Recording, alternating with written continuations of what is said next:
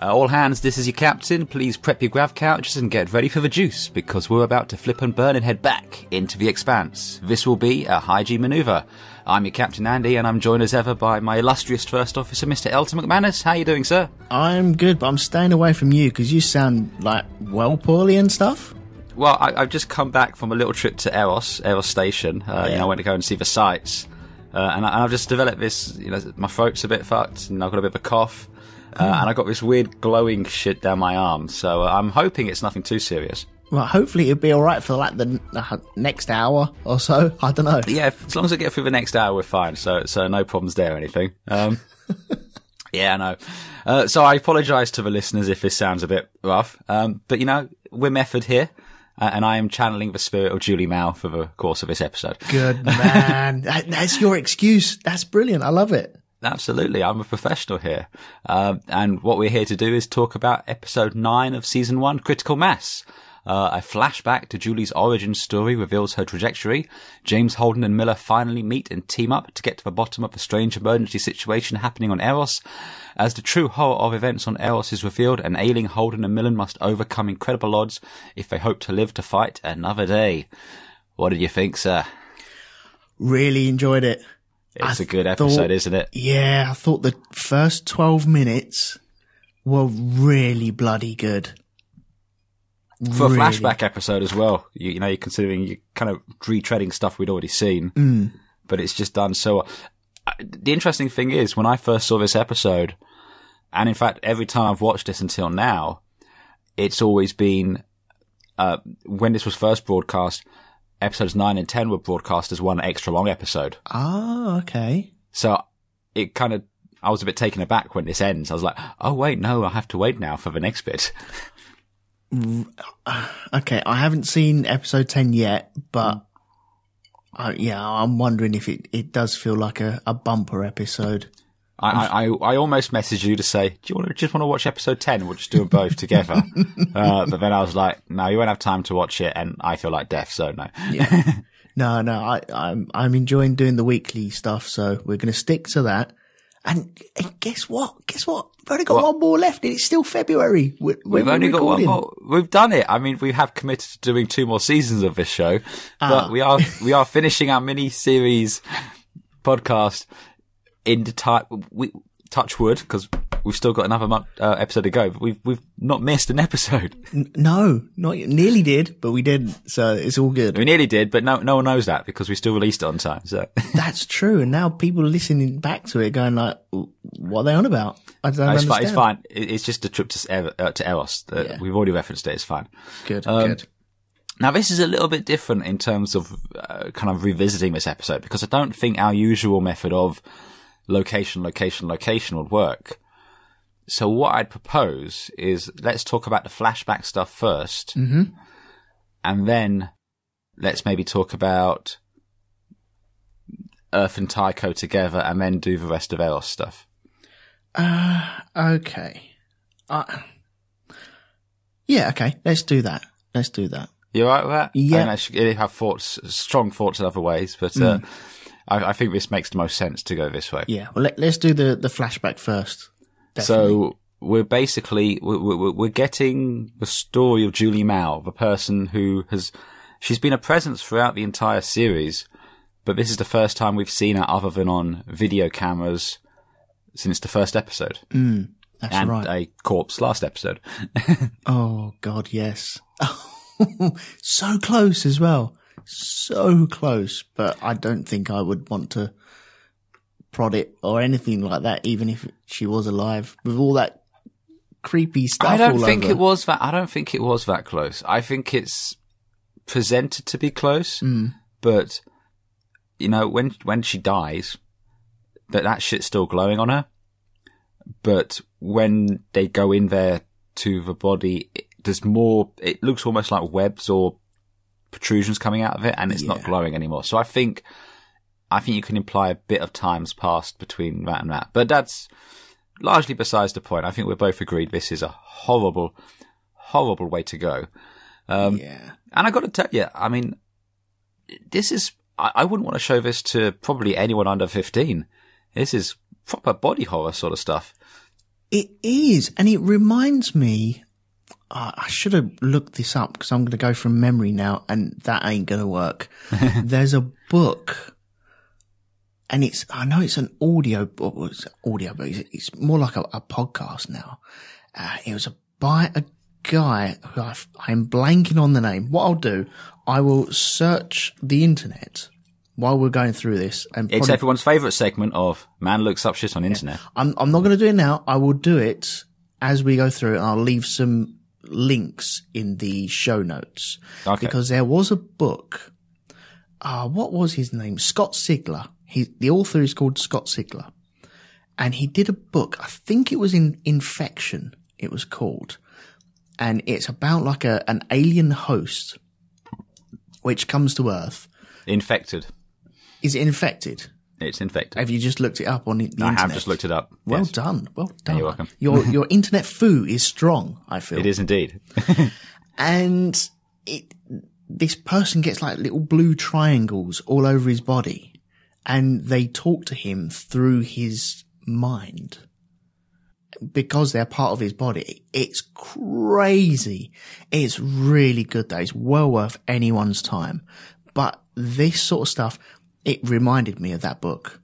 Okay. And I really enjoyed that book, so I would highly recommend anyone go listen to that and tweet him and let him know where you found it anyway. So, I mean, we're kind of dancing around more than we usually would do, but the whole sequence, once she gets on the station and she realizes she's got the disease, she coughs up a load of gunk and then she sees it on her arms, and the fear in her voice while she's destroying all the power sources and the TVs and everything. And when she's crawling, it made my skin crawl. And it's such a well of sympathy for her because, that's got to be properly horrible. That's up there with, knowing you've got a terminal disease and there's nothing you can do about it. Yeah. And just how alone she felt when, she's reaching out to her doors, calling for help, hoping someone will come and rescue her, and just all alone. And it really, just struck home of just how well realized that scene and sequence is. I'm not sure what the name of the actress is who plays Julie Mount. I will look that up now. There you go. No, I can't do it. I can't see it. It's Florence, Favor, I think it is. Okay. Favier. But she does a fantastic job, and, acts her heart out. It's great. And in a way, it's a shame, but we just haven't had more of her throughout this series. Yeah. All the cast have been fantastic, but she's also fantastic. It would have been great to see more of her throughout the series, to just see more of that. Not the horror side of it, just the good acting side of it. Yeah. I know what you mean about would have been good to see more of her on screen. And I totally agree, because I think what she did with what little she was given was really, really good. But I feel that we've had her all the way through the series so far. She's been a presence. She's been a presence throughout. Yeah. Without being there, because everyone's, well, not everyone, but mostly Miller, but they've been talking about her, or we've been seeing these little echoes of her life around Sirius Station with, and we saw that at the beginning of the episode, those little flashbacks to Miller talking about her and rummaging through her apartment and her flight suit and all those bits. And we just kind of see she's been such this won't mean a huge amount to you, but I know some of our listeners, familiar with The Wrath of Khan, the Star Trek film. And the anecdote is, Ricardo Montalban originally didn't want to do it because he technically has very little screen time, but he decided to do it because it feels like he's in that film a lot more than he is, because everyone's always talking about him. Mm-hmm. Is that, they're there even when they aren't physically there. And I think we had a lot of that with Julie, which was great. Yeah. But I feel what we did get, and the extra bits on here, and even just looking at the old stuff that we've already seen before, like the 0G stuff with her hair floating around. I think you remarked on it in the first episode about wondering how they did her hair in there. It looks so good. It's great, and I love how well it's kind of, obviously they just filmed it at the same time, but the continuity between what we had in the first episode and here, you can see when the bits sync up, and you've got the little bits on either side of it, which is great. Mm-hmm. And It's almost like a nostalgic feeling of going back to that first episode when we're seeing the, her on the Anubis there, and, you're hearing that sound effects of the missiles launching, but now we have context to what's going on. Yeah. And, can fill those dots, and fill those bits in. And it's just a testament to how well the showrunners have kind of realized this show and brought it together. Yeah. So they were on the Scopuli with, well, she was on the Scopuli with two other guys. Mm-hmm. And they were belters, yes? Yeah, OPA belters. They were OPA because we saw the tattoo there and we heard the accents as well. Yeah. And they were going to intercept the Anubis. Well, yeah, they were off to intercept the Anubis at asteroid CA 2216862. That's my new thing now. I'm making notes of the asteroid numbers when we come across them. Good man. They're catchy as well. They are, it just rolls off the tongue there. But yeah, they were off to intercept the Anubis, but they clearly don't know what the Anubis is. And we do pick up some interesting dialogue from what they're saying here. Right. We know firstly, they're not expecting a gunship, because when they see it's a gunship, they're quite shocked. They're expecting scientists, aren't they? Well, they're expecting scientists, but Julie says whatever her father's weapon is, it's on board the Anubis. And we've already met her father, or seen her father. Yeah. In one of the earlier episodes. It's your friend from Lost, isn't it? Yes, Marvin Candle, or Edgar Halliwax, I think it is. Yes, but he's in Lost, yes. Yes, but here he is Jules Pierre Mao. And I think this is the first time it's directly linked him to any of this. Yeah. In the show. And I gotta tell you, it's been a struggle throughout a lot of this series, just kind of biting down on that revelation for you. He's already my favourite character. He is great. And we get to see him again later on, which is fantastic. Cool. But yeah, so we get that, and, this, what they think is going to be a transport ship full of scientists is suddenly a stealth gunship full of military officers, the same soldiers we saw in Madoninger. So they're heavily armed, and the Scopuli's got no chance. And I thought it was great how they boarded them. Just they did a really quick flip and burn, blink and you miss it. And then they just launched that breaching pod, and it didn't attach to the ship. It plowed into it. It just went poof. It kind of bit down on it, didn't it? Yeah. It's almost as if it was biting through and almost wiggling. You know how some crabs kind of hide themselves in the sand by wiggling. It felt like that. It was trying to wiggle its way through to the hull. Yeah. But we don't see what happens to the guys on there. They're just dead, aren't they? No, we kind of see a little bit. We see when they're pulled onto the Anubis, they're getting beaten with Julie. And then the scientist says, not her, leave her. She's a complication. Ah, yes, yeah. And what we then see is the guy who she'd been kind of flirting with on the bridge, gets spaced, as you do. Yeah. Why not? Takes a long walk out of a small airlock. But what's interesting is we have the scientist is ill. It's that old science fiction trope. The scientist is going, "Oh, it's hot in here. Turn the heat down," and coughing and just sounding a bit rough. I missed that. I know that she said that she was feeling hot and she asked to turn it down. I thought, well, that's cheeky. Just go find the thermostat and do it yourself. But okay, I get it now. That's a classic. That's a Star Trek trope. That is. That's a traditional. Gee, it's hot in here. Someone go and turn down the air conditioning. Damn it! I should have been watching Star Trek for the last 30 years. I know it. Well, we've been telling you this for at least the last 10. So. And there's another nice bit of dialogue. It's now, without any doubt, they were waiting for the Canterbury. That was a deliberate attack. It wasn't just a target of opportunity. And she says, the sooner we get Mars and the Earth at each other's throats, the sooner their eyes will be off Eros. So, the Anubis, instead of it being intercepted by the Scopuli, are we saying that the Anubis was intercepting the Scopuli instead? No, the Anubis was there to intercept the Cant. And it just so happened that the scopuli was there and they used that as a good decoy. Basically, yeah. Right. Okay. The scopuli was not part of the original plan. It just showed up and they were like, well, fuck it, we'll use that then. I suspect they'd have probably just planted the distress call on the asteroid or something like that. Yep. But no, that showed up. So, or they just found another ship and used that. Yeah. But they were there waiting for the count because they wanted to plant the distress beacon with the Martian serial numbers because they wanted people to link it to Mars. Mm-hmm. So this was all part of their plan, and they would have gotten away with it too if it wasn't for those damn pesky kids.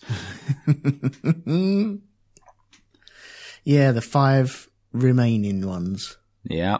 And we kind of catch up with where Julie was in episode 1. We see her break out, get into the engineering compartment. But then she touches the goo. Don't touch the goo. Never touch the goo. That's right. Yeah. Can I just jump back very slightly? Yes. I think it's always cool when you have like these sort of flashback things, when you have a scene like the Canterbury being blown up and you've already been introduced to Julie and you know that she's in like a different thing, but you're not too sure where the timeline fits. When you rewatch that and realize she's on that ship.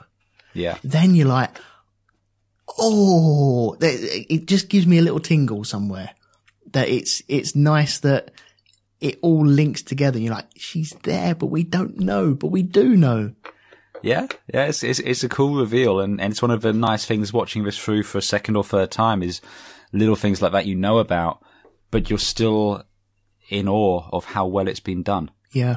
To kind of, convey that across. So that's cool. We also see, just going back a little bit further as well, because if you recall when Holden listens back to the distress call, he could hear a woman's voice. Mm-hmm. And we see how she transmitted that. She had a short range comm or something there running out on battery power, and she just managed to get a few words out before it died. Yep. And yeah. It's just the fact that he happened to be listening at that moment that brought the can there. Okay, I thought that was no, because they wiped the memory banks, didn't they? They wiped so she recorded it and sent it out, and so he was just listening on scanning the band waves, really. No, I think he was listening to the recording, but he was just listening to that bit of the recording. Oh, okay, right, and hearing her voice on there was like, oh, okay, well maybe we should really go and help this out, right? Mm-hmm. Okay. See, it's all fitting together. Everyone else has got this. And I'm just like, yeah, okay, I'm about 6 weeks behind everyone else again. But that's the way it happens, I'm afraid. No, don't sell yourself too short. This is very well put together and this is how you're supposed to be kind of coming to it. Yeah. So I think you're okay. Gotcha. No, it doesn't get boring. Sometimes when you do have a flashback and you have all the stuff you've already seen and you rewatch it again and again, it gets a bit watered down, a bit thin. It's sometimes the writers are just trying to like wink at the camera and say, hey, see how clever we are? See? I don't think they're doing it here. No, they're not. Doesn't feel that way anyway. No. If you recall last week, we spoke about the people being sucked into the reactor and we saw another nice little shot of that this time around. Yeah, saw the body flanning. Do we recognize that person? Was that person the guy going to turn down the thermostat?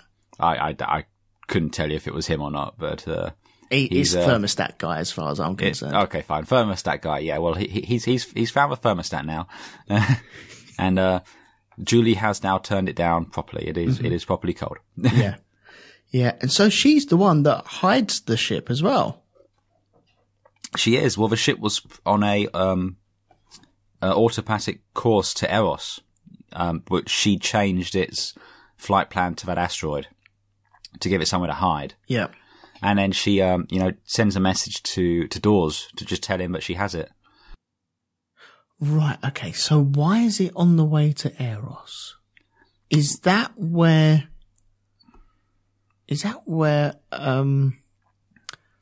Julie's father is?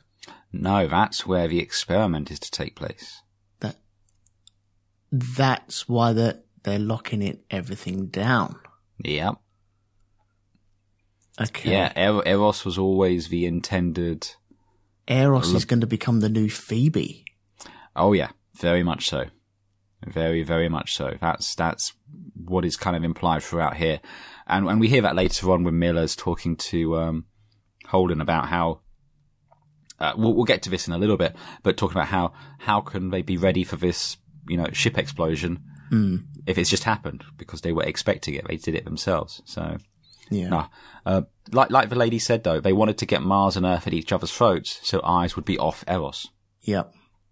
Gotcha. Oh, it's so good, though. Oh, there's lots of these little things where I'm just thinking about it going, yeah, I caught it, but I didn't quite compute it as well as what I hoped I had. And yes, it's all there now. It's all coming together. Yeah.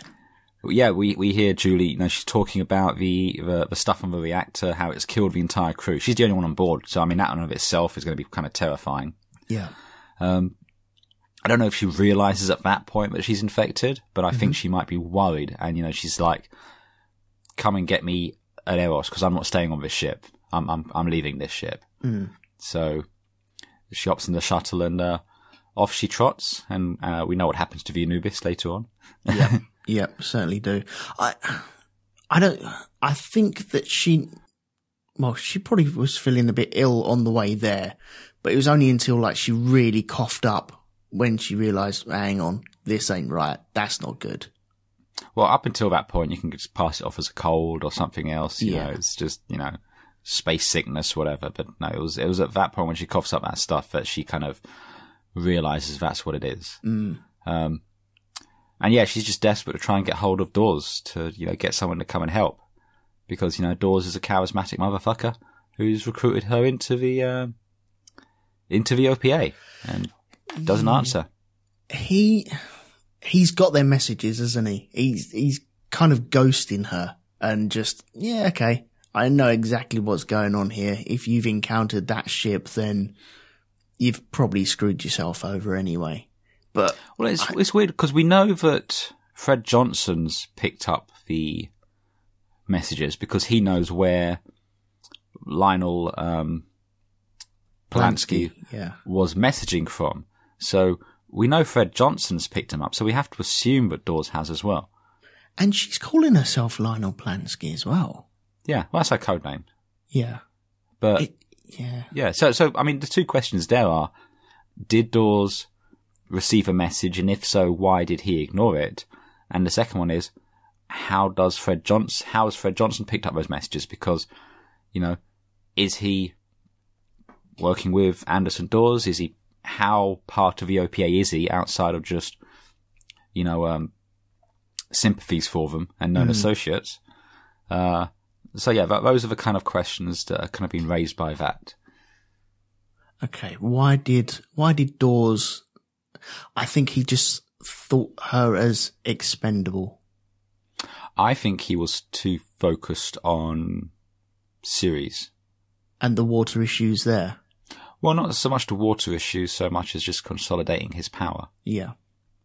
He kind of sees an opportunity to effectively seize independence for Ceres. So maybe that's kind of what his focus was on. No, that's a good one. I like that. So, I don't know. That might well be the case there. I'm just wondering with Johnson as well, though. How would he... He's got fingers in every pie, though, hasn't he? Oh, yeah. He's a... we know he was a colonel in the UNN Marines. But now he's working for the OPA. We know Earth hates him. Yeah. Earth are sending a battleship to go and deal with him. Are these two talking to each other? That's the question. Are they on the same page, or are they tripping each other up? So I feel like Dawes would want that. No, I don't know. No, I'm just thinking out loud now. Shut up, Elton. Shut up.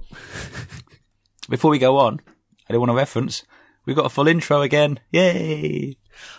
Okay, yes. I wasn't too sure if that was my copy or not. Your review copy? My review. I have access to the Amazon Prime, and the last couple of episodes I've been watching it on Amazon. Yeah. And this time, for some reason, I used my review copy, and that intro came up. I was like, oh, intro. Okay. Excellent. And it's got it had like a nice big previously on in front of it as well. Yeah. So that was handy. I like that. I think because this was originally, like I said, part of a bigger single episode, since they've cut it up, they had just a bit more time so they could show the full intro. And it was just nice to see that again. Yeah, gotcha. I do love the intro for the show. And all those little details there, which was awesome. Yeah, I wish I'd seen that every single... I don't know if it'd become boring or not, though. It doesn't. No. You see it a lot more in seasons 2 and 3. Good. And it's like the Game of Thrones one, where it changes based on what's happening through the story. Like, if there's an episode focused more on Tycho, they'll make sure they show Tycho Station. Yeah. You know, so I always like that. They'll always show Earth and Mars and the Moon, but then the rest of it kind of just depends on what you're going to see. So, yeah. No, that's cool.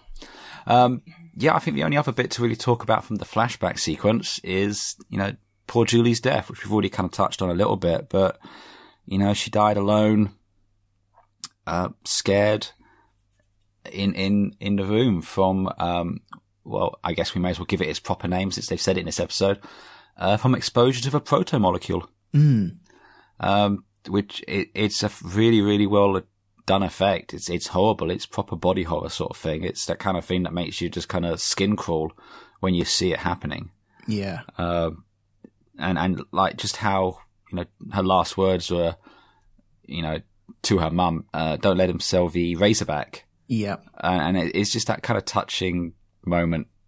It just kind of reverting back, I suppose, to an almost childhood innocence there. And yeah, it kind of really got to me. And then when she kind of sees an image of Miller, I mean, I don't know why she saw that. There's no reason why she should see it. She's never seen him. I don't know what that is or what it symbolizes, but it just kind of, you feel like even if he got there in time, there was nothing he could do.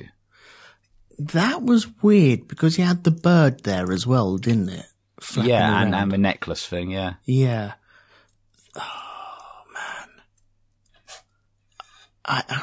Okay. I'm hesitant to say this. Say it. You can always edit it out. No, I won't edit it out, but Right. I'm just, is there some sort of time issue here where this is like I don't know how to say it though. That's the thing. Will there be time travel involved? I kind of want it to. Are there going to be some time shenanigans? Yeah. Well, I'm sorry to tell you that you and Ian Lee won't be reviewing the Expanse anytime soon with Flux Capacitor, because no, at least to the best of my knowledge, there's no time travel involved here. I kind of want time travel to be in everything though. I think it makes everything better. Well, just remember, we're all moving forward through time at the speed of light, so, you know, there is some time travel involved. That is true. It's weird that she saw Miller, though, because she's had no connection with him. She hasn't seen an image of him or anything like that. And then all of a sudden you see a picture of him and that bird that he saw. Is it like representing angels or what? Weird little thing. I don't understand it. I have a theory which might explain it. And yes, it might involve some kind of time travel-y sort of thing. But I can't talk about it. Okay. I love them. So yeah, we're just going to have to put a pin in that, I'm afraid. There's nothing I can I have a theory. If for some reason an appropriate moment comes to talk about that theory, yep, we can do. If I remember, we'll have a callback to this bit moment. Okay. But as of right now, I can't really talk about it. But it's the only thing I can think of that makes sense in the context of what we're seeing. But there's no way at this point of watching The Expanse to know what that would be. Yep. Therefore, there's no way we can talk about it. That if that makes any sense at all. Yeah, that is absolutely fine. I just brought it up. That's cool. Yeah. That's fine. It's just weird. Like, oh. No, it is very weird. And I was even thinking as it came in, I'm like, well, how does this work? I mean, I'm like, well, the only way this could work would be if blank. Okay, maybe it is blank. I don't think it's blank. And if it is blank, it's weird that they don't explain blank more. But that's the only thing that would make sense to me. So when we get to blank, I'll talk about blank. Okay, that's fine. Yeah. Yeah, I'm sure I will talk about, I don't even know what blank is, but I will talk about blank as well. If I remember when we get to blank, we'll talk about blank. Okay. But, well, I'll tell you what, let's have a quick, because most of this episode all takes place on Eros, but let's very quickly just touch on the stuff on Earth and Tycho. Okay. Because then we can just spend the rest of the episode just talking about the Eros stuff, where it's the meat and the potatoes of the episode, I suppose. Yep. So, back on Earth, we've got Avasarala visiting, the former Martian ambassador.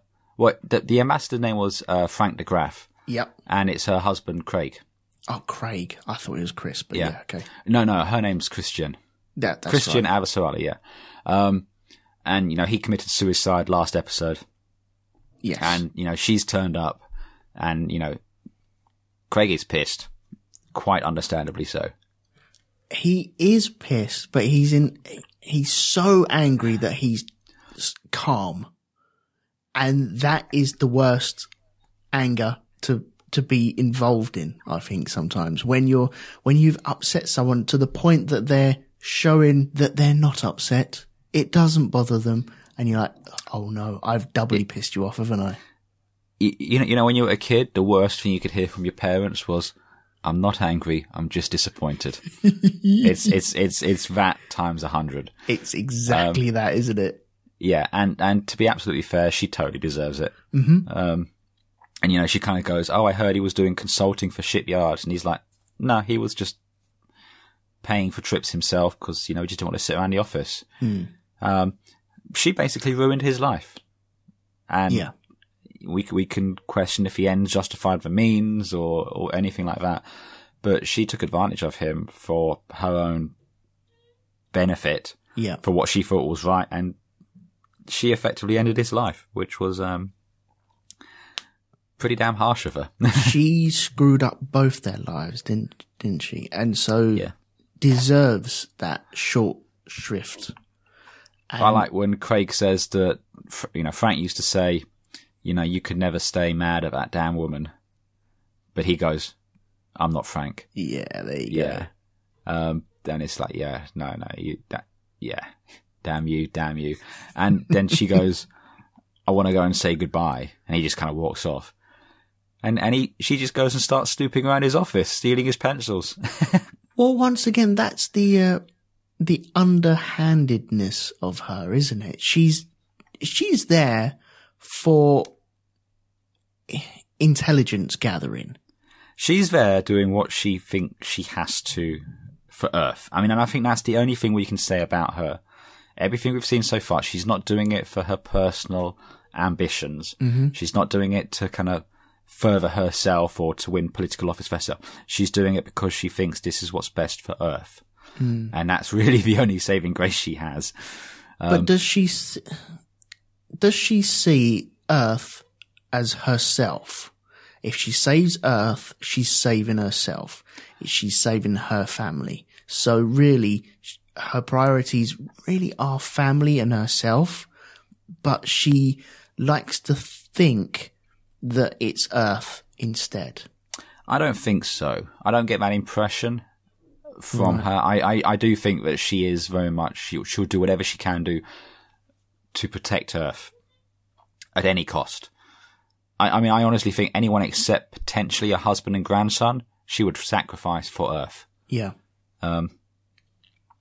So, she's, she's there and she's just kind of, she looks like she's effectively shoplifting, it looks like, the way she's kind of like rummaging through his desk. And yeah. Oh, what did you think about his magic pencils?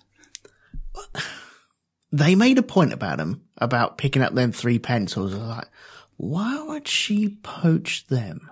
Yeah. And then when you saw what she was doing with it, and tapping it on her little, I don't know, iPad-y thing, and it was coming up no data. I was like, oh, I want one of them. But why would you want one? Because it means someone else could then just see all the shit you've written with it. Yeah, that's true. You know what it's going to be? It's going to be just loads of cocks in margins. You know what I do. I do know what you do.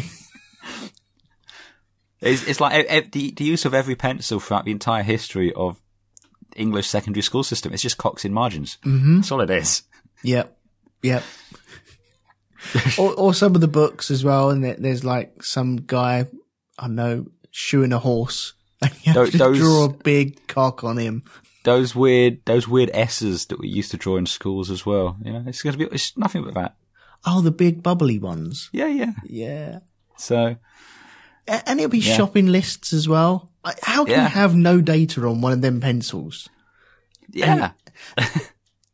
Okay, I'm guessing they're not real pencils. They're like some electronic pencils, but it's a bit skeuomorphic, so you actually think it is a pencil. But there has to be something written on all of them. Bollocks, is there no data on any of them? There has to be a shopping list or a recipe or, like you say, a little doodle, some noughts and crosses. I don't know. There's got to be something. That would have been cool, just to throw up like a noughts and crosses or a shopping list or a TV, maybe even circling the red circles in the Radio Times around Christmas time. Yeah. That would have been good. Some Sudoku going on there as well. Yeah. So, well, yeah, but still, magic pencils, wave of the future. I still want one though. Yeah. And we see that he's been researching some fusion drives from the Bush shipyards. But these are all assigned to some unknown ships. Yeah. I thought these were going to be the engines from the Tycho station. Yeah. That's where I naturally assumed it would be. And I noticed that it did say the Bush Naval.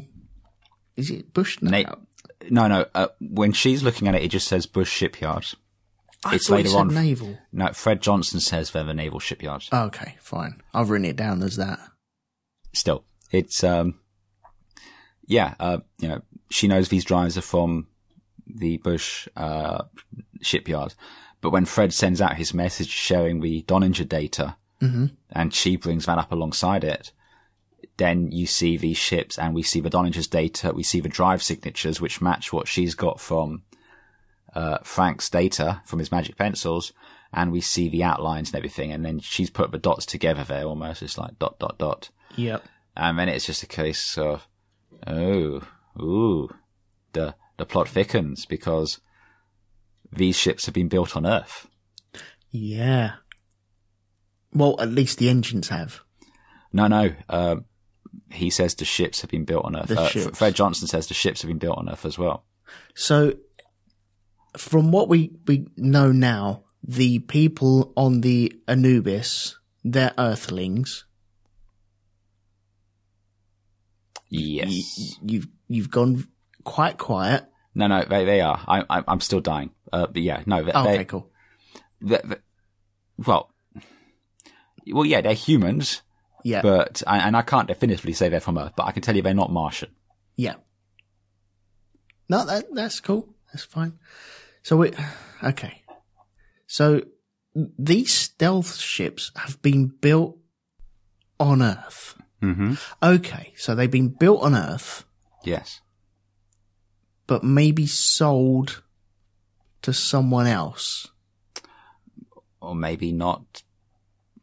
Well, Stolen? It's the thing we don't. Well, they've been built, and as far as Avasarala can tell, none of them are connected to any military operations, including Black Ops, because, when she did the search, they said no data available. Yeah. So it's either something that's above her pay grade, and when you consider that she's 2 heartbeats away from the head of the UNN, that's kind of terrifying. Yeah. Because it means there's only 2 people above her which potentially could have authorized those ships, or someone else is working on their own there. Or it's another party who's, you know, a private individual or something who's managed to coerce a naval shipyard to build a series of warships in secret using stealth tech, which is so expensive only Mars can afford, and not tell anyone about it. This is confusing. I like it, but it's confusing. I'm confused. I just don't. There's something that we haven't been told yet. There's something else there that we haven't been told yet. Where it's coming from, or who has authorized. I'm a little lost. I think I'm supposed to be, though. I don't know. I think in this episode you're supposed to at least be beginning to put the pieces together. Yeah. I thought I was, though. That's the thing. We'll leave it for now. I think we should get answers in the next episode for you. Okay. If we haven't got it yet. But yeah, it's all we know is it's complicated. Oh man. Okay, right. So also, without saying anything, I think it's very when Fred's giving his speech. Yeah. There's a shot of Ehrenreich looking very unimpressed. Just gonna leave that there. Just gonna put that there on the shelf for you. Right. Okay. I think you've said it. Yeah. Okay. Fine.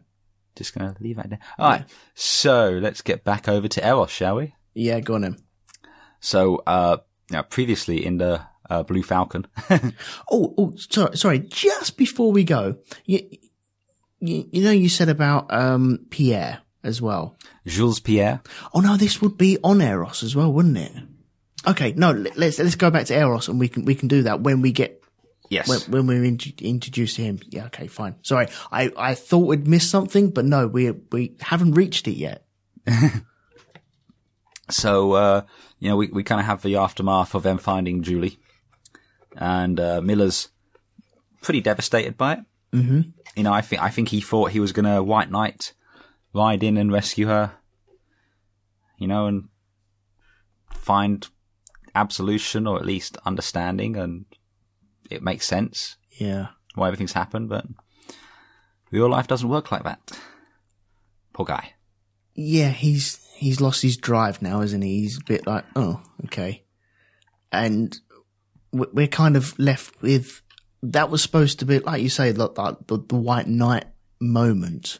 And it's supposed to be all happy and lots of trumpets playing and everyone cheering and, oh, okay, we've saved the young lady. And really it's just, well, we better walk back down the stairs, back down to the mess with all the dead bodies and stuff like that.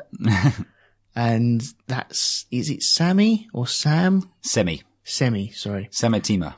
That's it. Yeah. He's waiting down there as well, isn't he? Oh yeah. And he's Miller called him at the end of the last one. He sent a message saying, you're going to get a call for gunshots or whatever. Yeah. You know, it's me. Come down here yourself. Yeah. That's right. And he's kind of like, well, you kind of made a mess. Yeah. Made a big mess. And there's lots of guns drawn straight away. It's like, no, this is proper Western stuff. Oh yeah, this is a full-on Mexican standoff there. This is, yeah. And yeah, you know, you've got Amos has got his guns out, and Sammy's got his guns, and he's like, you know, put your guns down, not happening.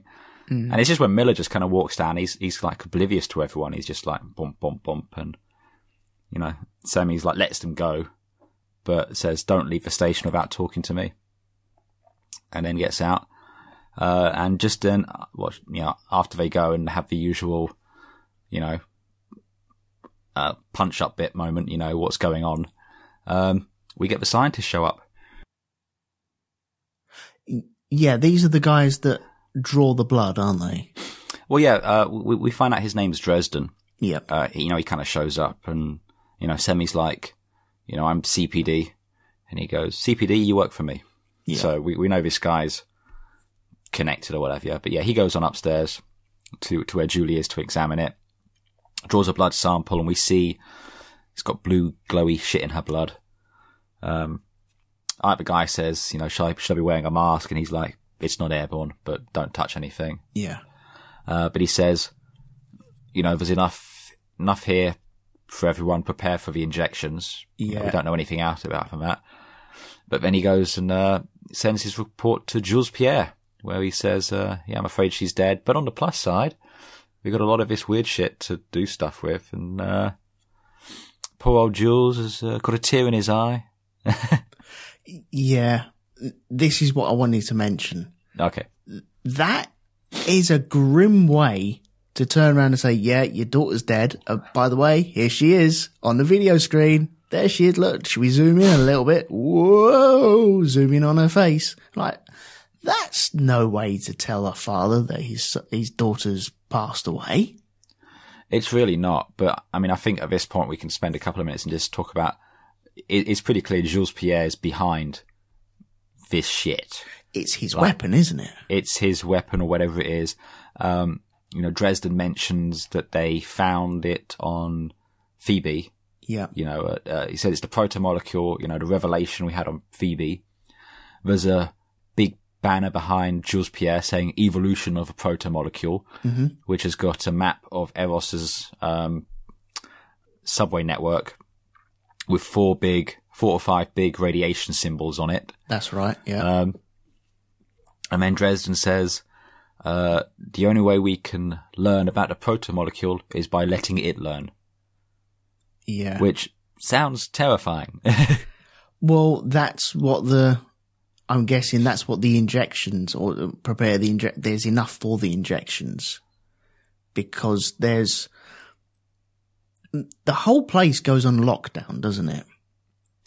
Well, that comes a little bit after that. But yeah, it's clear that everything we're seeing going along here is going to some sort of plan. This is intended to happen. Yeah. I don't think they clearly didn't intend for Julie to be killed or to be involved at all. Remember, she was a complication. She ran away without her father's permission. But that thing being on Eros, the protomolecule being there, that's all planned. That's why he wanted her found. Yeah. So she wouldn't get tied up in it. She wouldn't end up brown bread because of it, Well, blue bread in this instance. Well, mouldy bread. There you go. Mouldy bread, yeah. Because he knew that this was on its way to Eros and she was on her way there as well. And so he didn't want her anyway. Not that he wanted her back. He just wanted her safe. Yeah. Just away from this. Obviously, Julie's figured out something's going on, but she's assuming it's some sort of weapon. She thinks it's a bioweapon or whatever it is. So she's gone off with the OPA to expose it, to stop it, to try and make things right, and has managed to get herself, killed by it. So this has come from Phoebe. It's now on Eros. I know you probably can't say, but you're going to ask me anyway. I'm going to, and please feel free to say, no, moving on. Did this originate on Phoebe? Ooh. Because I don't think this is his creation. When you say like it's his weapon, it sounds like it's his creation. This is just something they found. I think it's safe to say it's something they found on Phoebe. But the interesting thing about Phoebe, and this is real science, not something from the show, but there is a school of thought. I'm actually just going to check this online to make sure this is in fact correct. But there is thoughts that Phoebe is an ex-solar planetoid. It's something that's come in from outside of a solar system, right, and was captured by the gravity of Saturn as it was passing. Right. So Phoebe came from outside of a solar system. Cool. Okay. So, I wonder if they're using that. See, once again, I'm talking out loud. I shouldn't talk out loud. It just made me sound even more stupid than what I am. I just want to clarify though, this is only a theory about where Phoebe could come from. It's not something that's proven because we've never visited Phoebe. Yeah. You know, we've not done it. You know, we've just, you know, they've had satellites have flown by and had a look. It's a theory which might explain why it's slightly irregular. Yeah. But it's, within the context of the Expanse, it is postulated that Phoebe came from outside the solar system. Right. Okay. Is it like a car? Has it got like windows on it and they can drive it around? Yeah, pretty much, yeah. Yeah, spoiler on the back, been through Halfords. Got glowy lights underneath. Glowy blue lights underneath. No, shut up, Elton. You're connecting the dots now. Very ominously, though, Jules Pierre says, well, we will proceed as planned. So, okay. Whatever evil shit they're up to, it's carrying on. Well, they've got samples now. They can poke that around, can't they? Presumably they would have lost their samples when the Anubis was destroyed. Ah, okay, yes. And now, oh, right, okay. And Fred Johnson knew exactly where that was, and he wanted it destroyed. Fred Johnson didn't want it destroyed. Oh. Fred Johnson wanted to know where Lionel Polanski was. I don't think he knows what's there or anything like that. He just wanted to get Polanski. The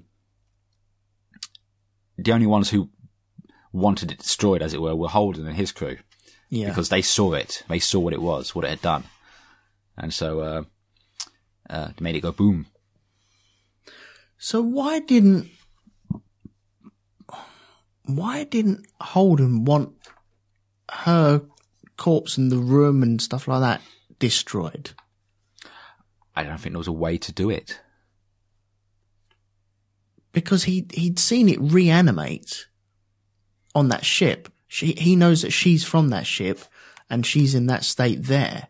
But there was no discussion as to, right, we've got to destroy this or remove this or quarantine it or anything like that. It was just, no, let's go downstairs.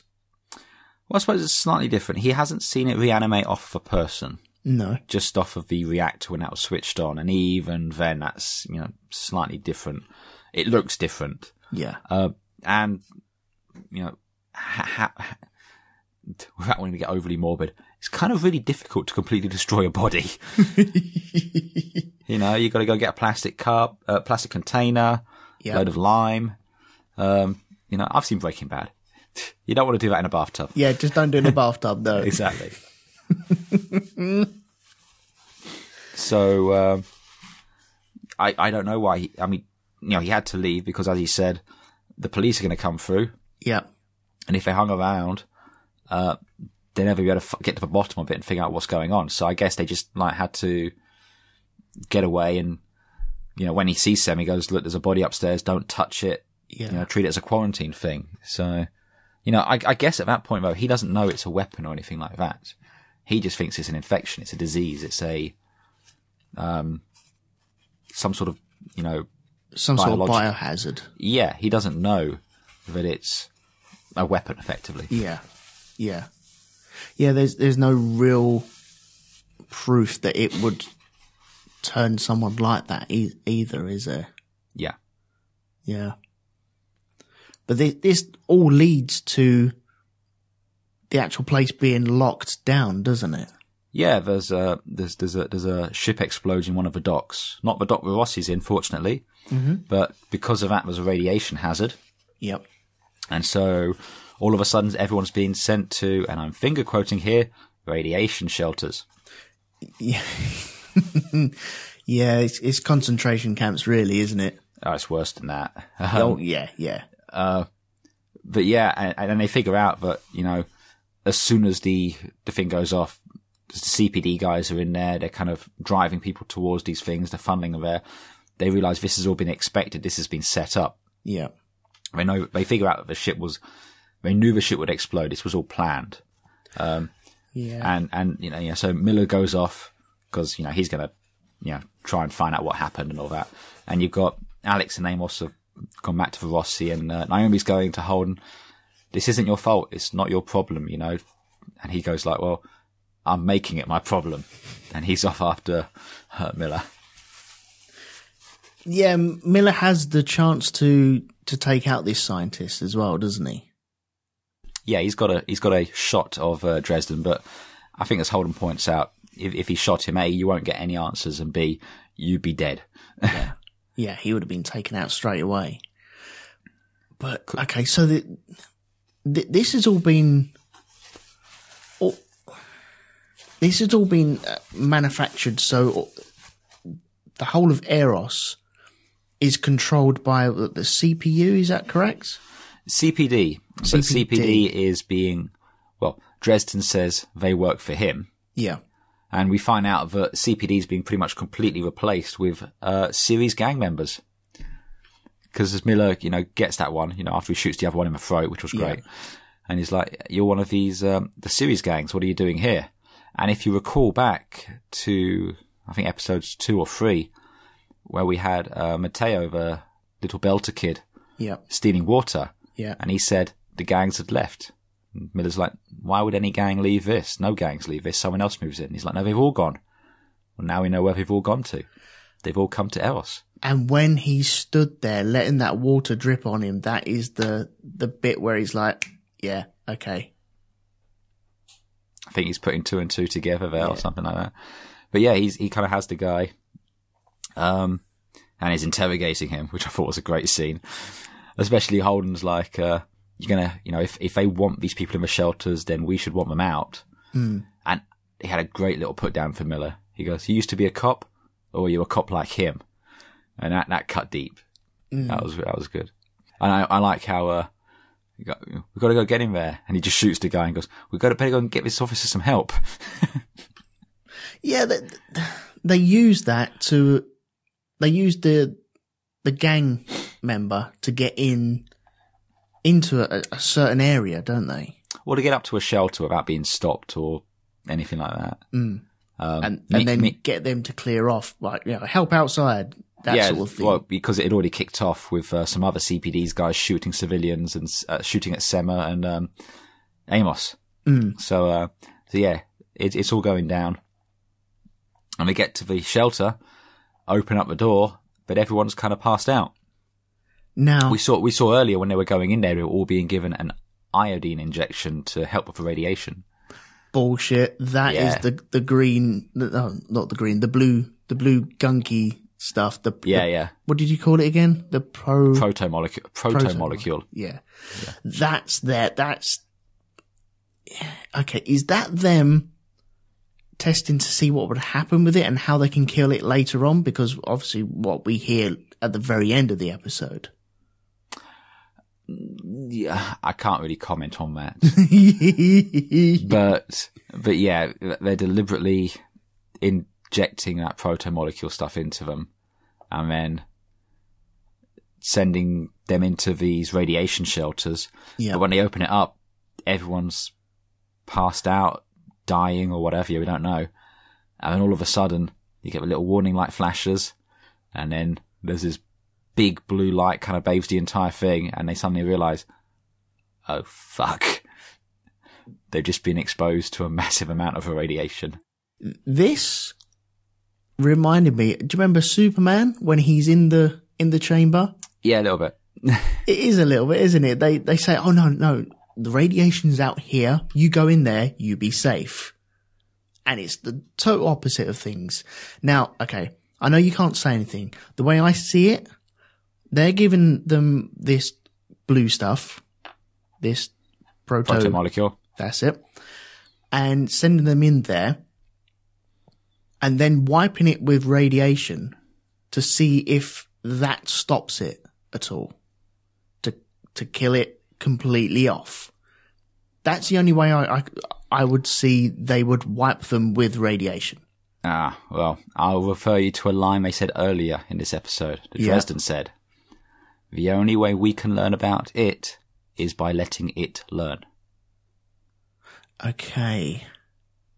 And we've already seen this thing seems to quite like reactors, like we saw in the Anubis. When it turned on the reactor, it started getting big. What are you saying? I flipping hate this. When I'm trying to work stuff out, I go all quiet or I just mutter to myself. So, to give it a massive dose of radiation, it's learning. You're teaching it something. Let me put it this way. With this protomolecule, what they're doing here is they're basically injecting the protomolecule into as many people as they can do. Mm. So think of Eros as a massive petri dish. Yep. And what they've done is they've manufactured this disaster.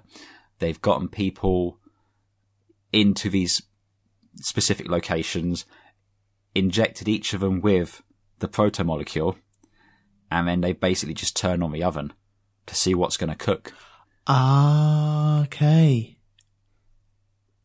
To see what comes out after a little The other while. side. Okay. Yeah. That's what it is. This is what they're doing with Eros is effectively treating it as like I said, as a petri dish, as a giant experiment. And they've been, throughout the entire series, in the background, they've been building up to this moment. This has been Jules Pierre's ultimate goal here, is to do this experiment. To do this experiment, why all eyes are turned towards Mars and Earth, who are against each other. Exactly, because no one pays attention to the murder capital of the belt, as we were told it was last time. I presume that Eros is small enough that it's, kind of beyond everyone's notice, but it has enough of a population for them to do this experiment. Right. And in the meantime, Holden and Miller get a massive dose of this radiation. Yeah, they're pretty fucked. Okay. So, they've totally wiped their bodies. Now, the way... Please, I don't want them to take a dose of this stuff.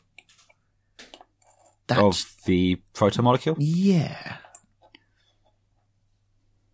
That's just a MacGuffin. Yeah, it feels like it. But then again, there's no real cure for killing all the cells in your body, is there? Well, there's not today. Oh, yeah, okay.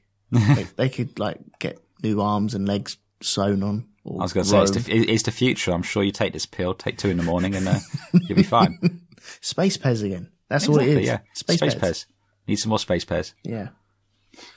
Okay, so am I going to learn a hell of a lot or be able to put things together in the next episode? I should do, really, shouldn't I? You will. I mean, next week, without giving anything away, as I said at the beginning of this was originally aired as a big booster episode, effectively. Yeah. So really, you're just at the midway point of the episode. And the series ends in such a way that while there are many questions still unanswered, it does end in such a way that if they didn't get a season 2, you could probably just say, oh, okay, well, I kind of have a sense of where this is going. Yeah. So you will get some answers next week. Good. I need them. I'm almost there. So as it stands at the moment, we have the stealth ships are from Earth. Mm-hmm. They've been commissioned by the head of the EU. I forget what it is. The UNN? UNN. We don't know that. We don't know that. Nope. But they have been. We don't know that. But we don't know that, but they have been. No, we don't know that. And Eros is now funky. Don't go there. There's like a big sign outside saying, no entry. Lots of yellow and black tape all the way around it. That is, it's a hole. Don't go there at all. But it is a science experiment. Yeah. So where's Pierre? Is he on Earth? Yeah, I think he's on Earth, or he is. He's not on Eros. No. I think it's safe to say.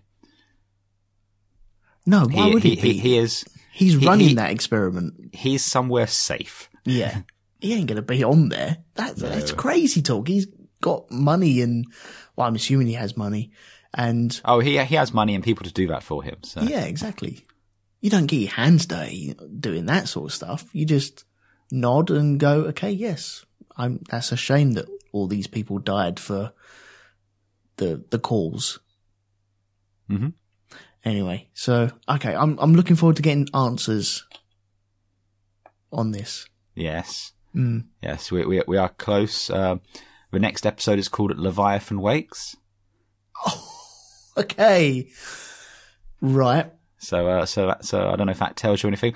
That's also the name of the first book of the Expanse series. Oh, is it? Okay. Mm-hmm. And as I said to you before, season 1 and the first half of season 2 encompass the first book. Yep. So it kind of keeps a pretty brisk pace when we get into season 2. But that's for later. Good. Okay, just on the book. Mm-hmm. Whereabouts are we in the book? I've heard that the books are slightly different and characters haven't been brought in or brought into the TV show earlier. But whereabouts are we in the book? About halfway? Three-quarters of the way through? I haven't read the books, so I couldn't tell you. Okay, fair play. The person I think you want to ask is Mr. Metcalf. I know he's read the books. Yeah. Or at least the first couple, but no. I haven't read the books because I want to experience the Expanse TV show first. Yeah. And then afterwards I'll go back and read them. Good man. So that's what I'm doing there. Cool. Once we do this, though, we can do the books, and we'll do an episode of a Derelict or on this or something, So. Definitely. So, yeah. Well, there we go. That brings us to the end, and I'm glad to report that I don't have any weird funguses growing out my mouth just yet. So I think it's probably a good time for you to plug your wares, sir. Okay. Wow. Where do I start? Well, this weekend we're back with the Grand Prix podcast. We are. We're recording a liveries episode where we're going to be talking about the colours of the cars and don't they look pretty? And oh dear, they look a bit rank, don't they? And we're talking about testing as well. Yeah, testing. And asking the big questions that everyone's been asking. Where's Ted? And possibly answering that as well, won't we? Yeah, probably answer it as well, but still. Yeah.